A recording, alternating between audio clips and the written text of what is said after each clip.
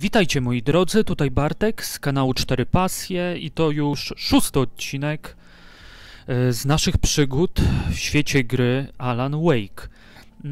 5. odcinek skończył się bardzo ciekawie, porozmawialiśmy z panią szeryf. W sumie dosyć krótko, bo zadzwonił nasz telefon komórkowy. Nie wiemy, kto to dzwonił, ale kazał nam się udać na tył parceli i podobno ma informacje na temat naszej żony Alice, także czym prędzej zobaczmy. I need some fresh air. Can I go out in the back, maybe? Of course, Mr. Wake. I understand. You can get there through the cells. Deputy Grant can show you the way. I'm sorry. All of this, it's just a lot to take in. Take your time, Mr. Wake. I understand. Can I ask you what the call was about, Mr. Wake? It's personal. Well, we are looking for your wife, and I'm going to need your cooperation if I'm going to help you. I need a moment, after I get some fresh air. Okay. You can find me here. We'll talk when you feel up to it. Czyli ona specjalnie się nie sprzeciwia naszemu wyjściu. Dobra.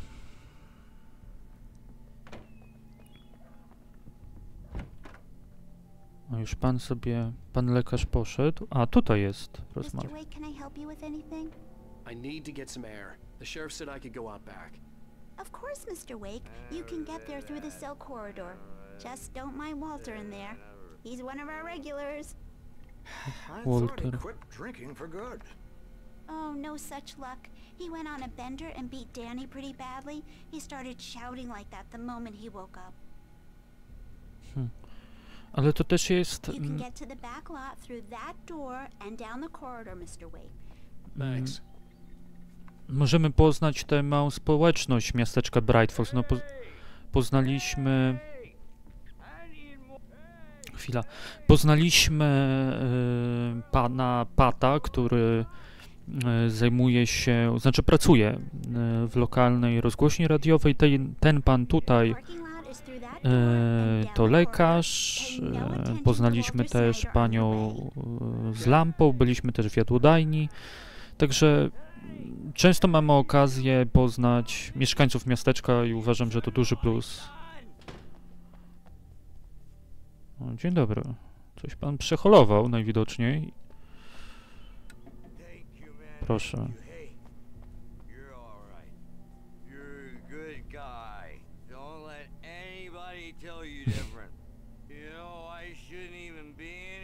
Posłuchajmy, co on tam powie.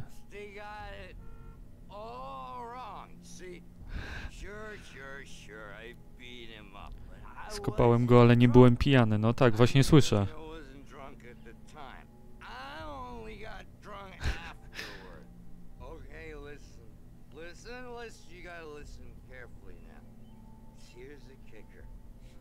That wasn't Danny. No, sir. It only looked like him. You wanna know who it really was? I'll tell you who it really was. It was a goddamn space alien! I know it sounds like... Tak pomyślałem, że on może pobił opętanego, ale to nie sądzę, żeby sobie poradził, będąc pijanym. Dobrze, zostawmy go. Mamy kartkę. Z tymi kartkami to nie będę już pokazywał tego w menu, naprawdę. Bo... The early morning light hurt my eyes and made my head ache. The man on the phone had said, go through the fence on the left. Może to za bardzo wyprzedzi wydarzenia. Dobra, jakieś ładne auto. W końcu dzień. No i to chyba już trzecie radio. I pan Pat, posłuchajmy, teraz audycja w ciągu dnia.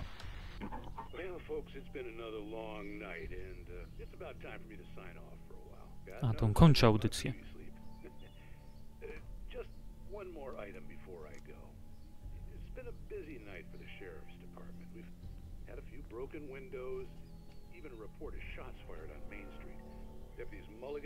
Had to deal with two intoxicated young men who were celebrating the completion of their Deer Fest float. Now, folks, we get this every year. I know it's exciting, the big day's almost here, but let's save it for the party.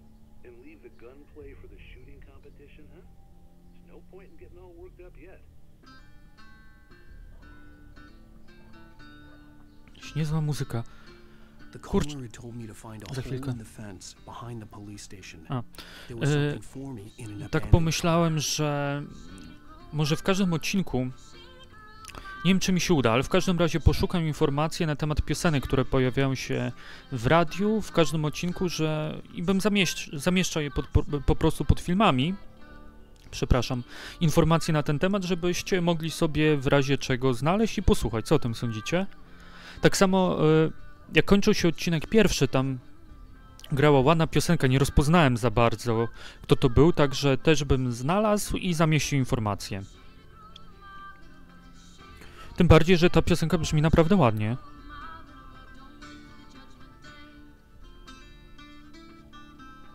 Taki folk, celtyckie klimaty, super. Może gdzieś znajdę te informacje, dobrze by było. Czekajcie. A dobra, tam się mam udać. Ale znacie mnie, ja się nie lubię aż tak bardzo spieszyć. Może coś tutaj będzie?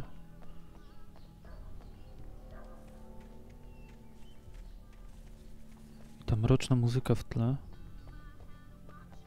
Czy świetny ten kawałek. Ale dobrze, idźmy. Gdzie ta dziura w płocie? Ja muszę skoczyć chyba, co?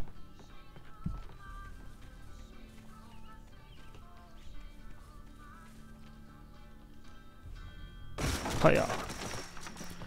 Jestem King Bruce Lee, karate mistrz.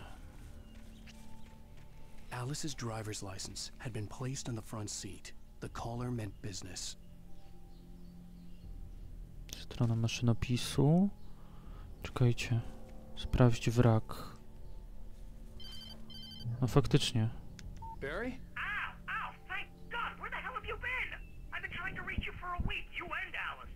I've been worried sick. I flew out yesterday. I'm here in Bright Falls. Barry, listen to me. I'm at the sheriff's station. Come and get me. I can't talk now. Al, what the hell is going on? I had to get the sheriff to let me go. I needed to get to Elderwood National Park to meet Alice's kidnappers. No dobra, czyli co? Prawo jazdy naszej żony mamy. Wygląda na to, że faktycznie została porwana przez porywaczy, a dzwonił do nas Barry, czyli nasz agent. Próbował się do nas przez tydzień zadzwonić. On też do nas dzwonił, gdy dopiero przybywaliśmy do Bright Falls, to było w pierwszym odcinku, a teraz mamy się z nim, z tej radości podskoczyłem, mamy się z nim spotkać. Ale jeszcze musimy wejść na posterunek. Zobaczmy, co na to pani szeryf powie. O, nasz kolega się prześpi, dobrze mu to zrobi.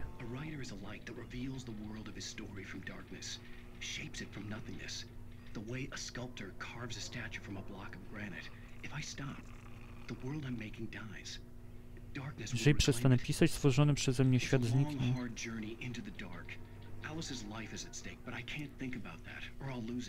The dread lingers at the edge of perception. I'll push on. Anything is possible here. I'll write the story. I'll save her. Czyli, patrzcie, telewizor się chyba przypalił. Drugie nasze spotkanie właśnie z takim nagraniem.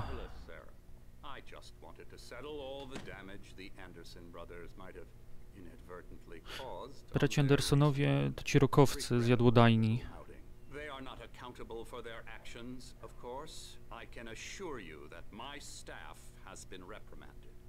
Tor and Odin never caused any trouble to anyone when they were still living at their farm. Indeed. All we can do is to slow down the progress of their dementia. Tor i Odin. Are you feeling any better, Mr. Wake? I'd like to leave. Am I free to go? Well, we still need to talk about... Am I under arrest? No, of course not. But I need to know where you'll be staying so I can get in touch with you. I'd avoid the motel. The Majestic is known for its roaches. The cabins at Elderwood are pretty nice, though. That sounds perfect. I'm Dr. Emil Hartman. I'd like to invite you to stay at Cauldron Lake Lodge. Did you talk to my wife? I had the pleasure of discussing your situation with her on several occasions. Did you set something up with her? I invited her here. My clinic is a place where... Oh, hey! Oh my! Take it easy. Hey, nobody move! Get your hands off of my client! Who are you? I'm Barry Wheeler, his agent. If you have business with Mr. Wake, you talk Ciekawy to strój. me. You yokels won't know what hit you once I sick my lawyers on your asses. No harm done, Sarah. I'm all right. I don't want to press charges. Mr. Wake, my offer still stands. Get me out of here. What the hell was that about, Al? We don't need a replay of that thing with the paparazzi. I thought they were gonna lock you up. I had to talk to someone. I told Barry everything. He thought I was certifiable, but when he heard about the manuscript, I had him. The fact that I'd written something, even if I couldn't remember it, was enough for him. He smelled money. And he believed that Alice had been kidnapped. Anything beyond that was another story. I had a midnight appointment with the kidnapper in a place called Lover's Peak, somewhere in Elderwood National Park. The plan was to rent a cabin. I don't like it, Al. I don't like any of it. It's not good. In fact, it's the absolute opposite of good. Mr. Wake! Barry, you found him! Hi, Rose. Oh, wow, I was just thinking about you, too. Great. I was just bringing Rusty some coffee. He's on the balcony, looking after Max. Poor thing. I really need to go. Great to see you again, Mr. Wake. Later! Who's Max? What an airhead. Jeez, Mr. Takes a swing at everybody. This is not her fault. She's a very nice girl and, more importantly, a fan. She even has a fan site dedicated to you. I'd come here to rent a cabin, where I could wait till midnight. Porozmawiajmy z Rustym. Rozejrzyjmy się tutaj. Pojawił się Barry. Także nie będziemy działać w pojedynkę, to zawsze plus. Back to Charlie. Dobra. O, czekajcie. Szkielet mamuta kolumbijskiego. Chcecie posłuchać? Mamutu z Kolumbii. Szkielet należący do gatunku wymarłego około 14 000 lat temu. Odkryto w La Brea, o Jezu, Tarpic? W 1981 roku. W 1998, gdy mamut kolumbijski zyskał status kamieliny stanu Waszyngton, przekazano go do Parku Narodowego Elderwood. Określany pieszczotliwym mianem zębatego Charliego, jest oficjalną maskotką parku. O proszę. A tam było z zębatym Charlie chyba, co? Gdy byliśmy na stacji benzynowej. To o to najwidoczniej chodziło. Seriously, Al, what you were saying in the car?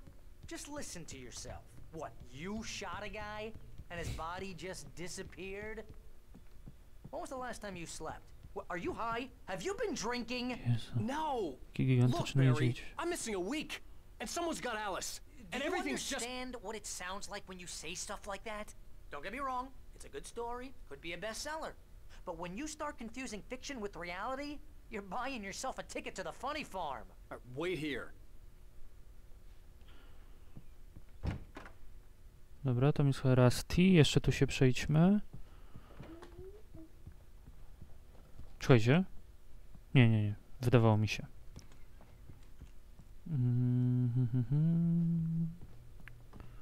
Dobra.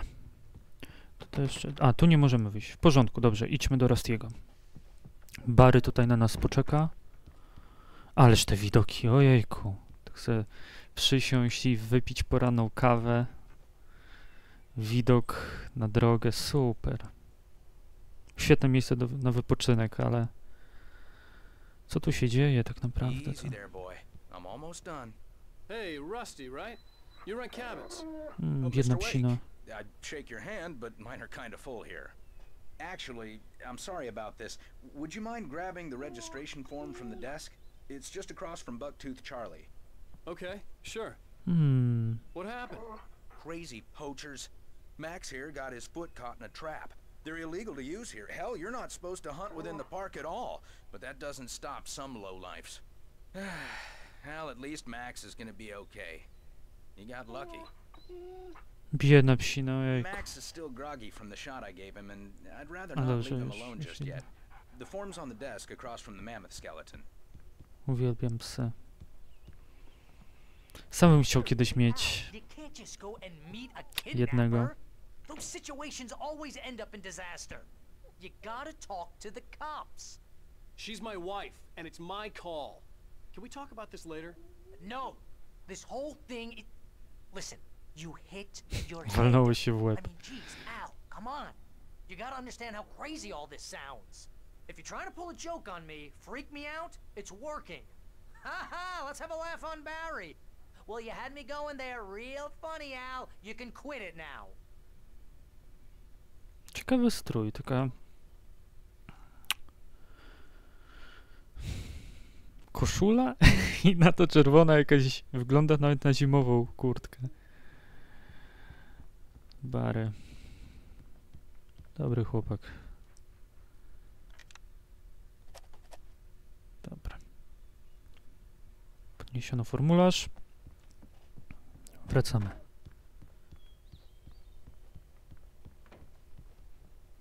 I think this is the form you wanted. And here are the keys. Okay, you're all set, Mr. Wake. Glad to have you staying here. Thanks. Can you tell me how to get to Lover's Peak? Oh, sure. It's at the end of the nature trail. Just follow the paths, you'll get to it eventually. It's an easy walk. Nice spot, too. If you have any trouble finding it, just keep your eyes on the radio mast. It's right below that. Oh, and hey, if you take a walk in the woods, watch your steps so you don't end up like Max. I guess I'm a little worried. We got a bunch of campers out there we haven't heard from.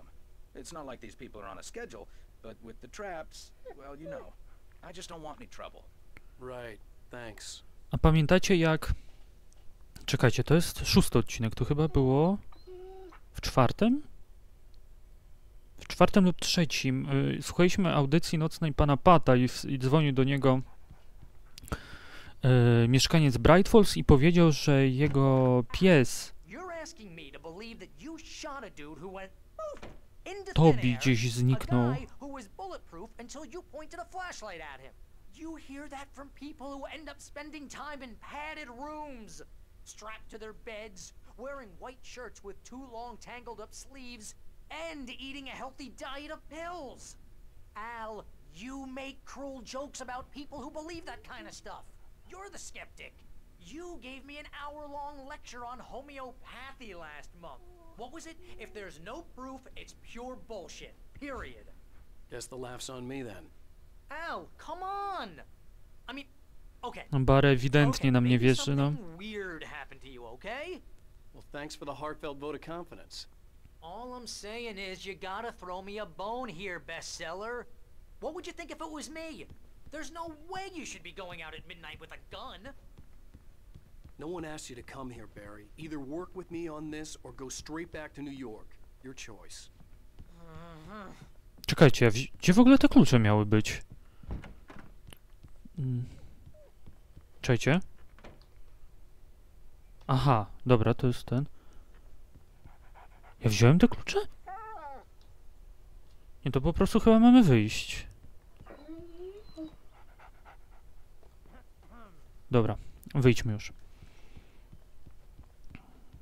Zdobądź klucze i idź do samochodu. No to ja mam te klucze?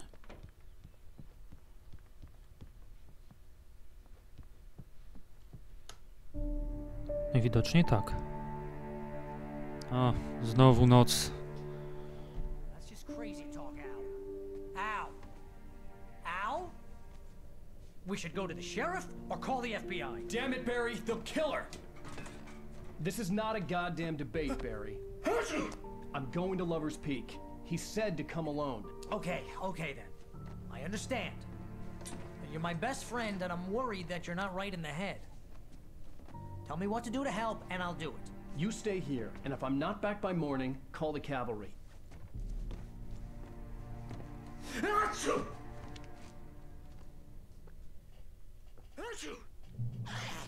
Just be careful with the natives, Al. These yokels are dangerous. Everybody hates a tourist, or it'll be deliverance all over again. Dobra, czyli mam już prawie północ.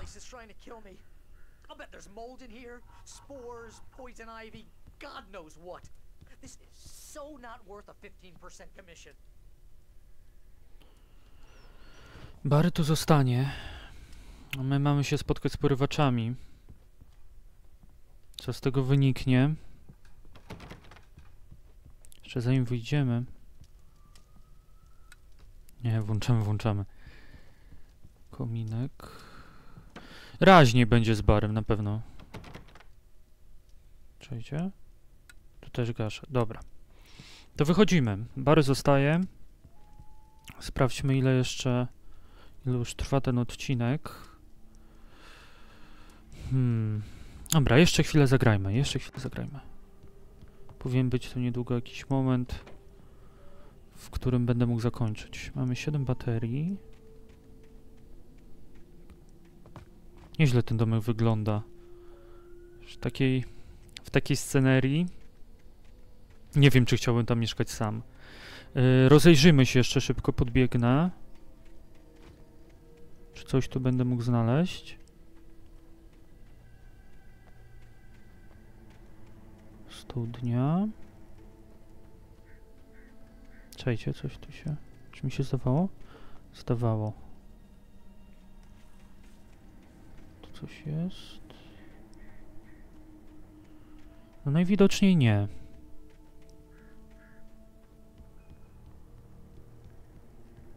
To nie czas na nie czas na kąpiele. Dobra, ruszamy.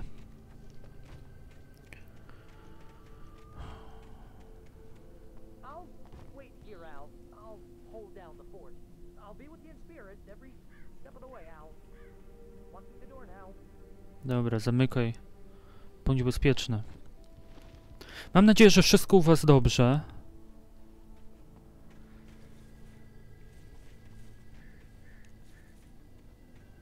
A dzień, czy wieczór, zależnie, może nawet noc, kiedy oglądacie ten filmik,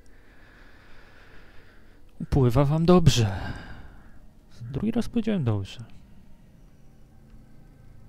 Świetnie. Tak jak mówiłem wcześniej, nie będę tych kartek sprawdzał, nie chcę jakoś tam ewentualnie... Aha, czyli musimy jechać, dobra. Jakoś za bardzo wyjawiać do przodu. This wasn't the smartest thing I'd ever done, but I was still angry with Barry for trying to talk me out of it. These people had called me right in the sheriff's station. The cops wouldn't scare them, and they had Alice. Czekajcie, bo tak... Myślałem, że koniecznie muszę jechać samochodem. Czy mam jakoś... Czekajcie. A tutaj w ogóle byłem? Byłem. Tak, tylko z tej strony, poczekajcie. Barry had the keys to the car he rented. Wasn't a long walk to the visitor center, and it wouldn't be any use to me in the forest. Czyli idziemy na piechotę. Okej.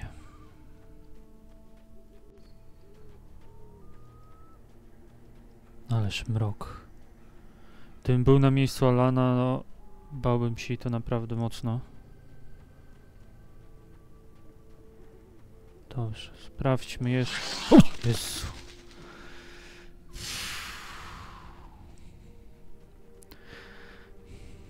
Jeden 0 dla niego.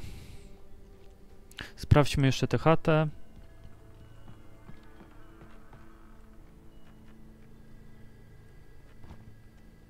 Wejdę ją jeszcze tak. Zobaczymy, co jest w środku, czy w ogóle da się wejść. Tak, i zakończymy na tym. Książki, jest radio. Włączamy światło. Posłuchamy audycji radiowej i zakończymy odcinek. Welcome back to the show, folks. As promised, our very own Dr. Nelson has just parked his rear end in the studio. Doc, what's your Deerfest plan like? My plan? You make it sound a lot more organized than I ever seem to manage.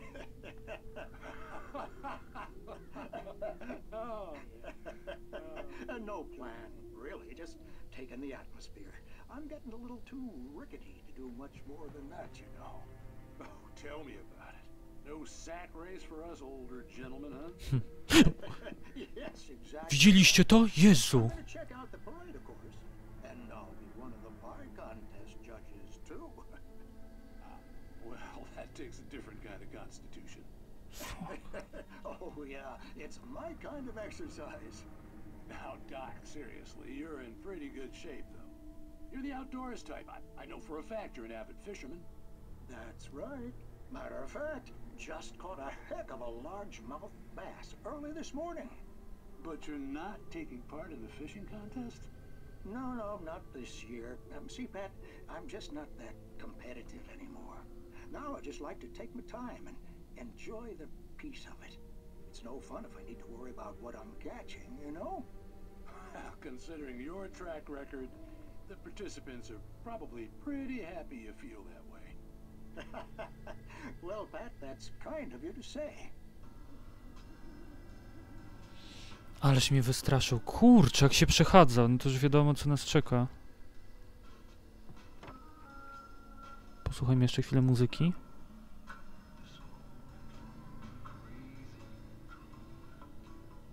Tak mroczna. Mam nadzieję, że uda mi się znaleźć gdzieś w internecie informacje, jakie to są piosenki. O, czekajcie. Amunicja do rewolweru. Dobrze, moi drodzy, na tym zakończymy. Dziękuję wam serdecznie za uwagę. Mam nadzieję, że zobaczymy się w kolejnym odcinku. Do usłyszenia, do zobaczenia, tak jak zawsze. Trzymajcie się, moi mili. Cześć!